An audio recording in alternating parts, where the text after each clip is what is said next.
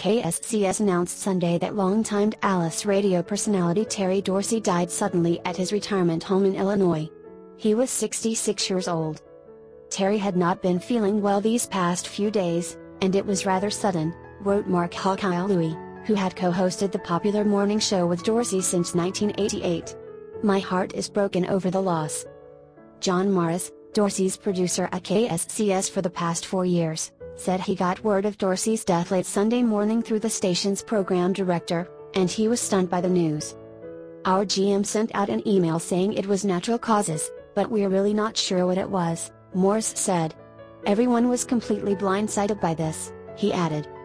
"Everybody's in a state of shock. Nobody was expecting this."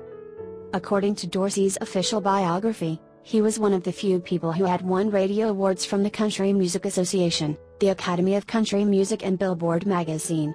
He was a member of the Country Music On Air Personality Hall of Fame and the Texas Radio Hall of Fame. He retired in December, ending a 33-year run on the North Texas airwaves. "I'm just tired," he told Fez Good Morning Texas in December. "I'm tired all the time, you just can't catch up." Dorsey survived a 1993 heart attack and a 1999 surgery for prostate cancer.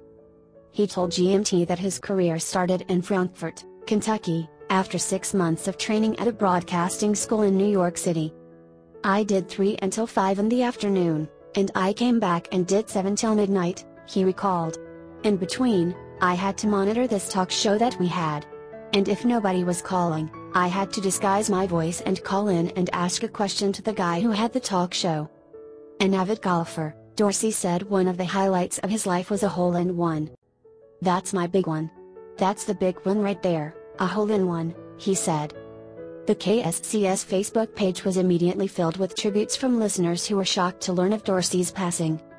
"I grew up listening to him, and was so sad when he retired," wrote Kim Holly Smith. "Thank you for all the laughs, Terry Dorsey. Feel like I've lost a family member," Paula Dixon added. "Hugs and prayers to his family and to you, Hawkeye, and the rest of the station."